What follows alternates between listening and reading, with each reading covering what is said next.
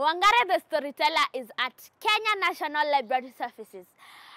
Do you know what that means? Yes, books and more books. The title of today's book is Things That Go.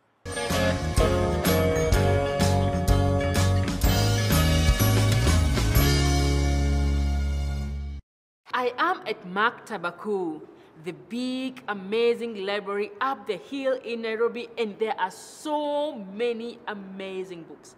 As I walked around, I saw big books and long books and wide books and tiny books, colorful books, books of all topics.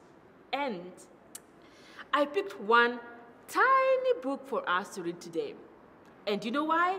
Because I love traveling. I love going from one place to the other, seeing different people, doing different things.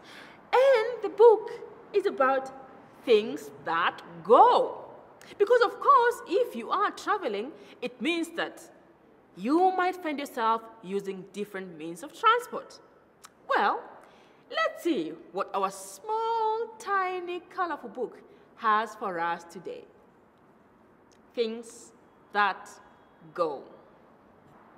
This car drives from place to place. Nice and safely, it's not a race. Beep, beep, goes the car. These balloons are soaring so high, up and up, way into the sky. The balloons are so colorful. I have never taken a ride in a hot air balloon. Maybe, just maybe, I should put that in my bucket list. Let's keep going. This big yacht speeds through the waves, past the shore, the cliffs, and the caves, whizzing in the wind. A yacht is a type of boat. Aha! The next one is quite familiar to most of us. It goes vroom, and you can see it in many different places. In fact, we call it boda boda, or in short, boda. Motorbike's engine makes a roaring sound and spins the wheels round and round and round and round, vroom, through the lanes. Isn't that motorbike absolutely beautiful?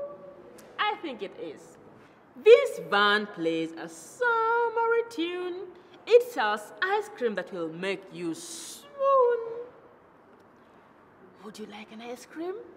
Oh, I would love an ice cream. Wouldn't you?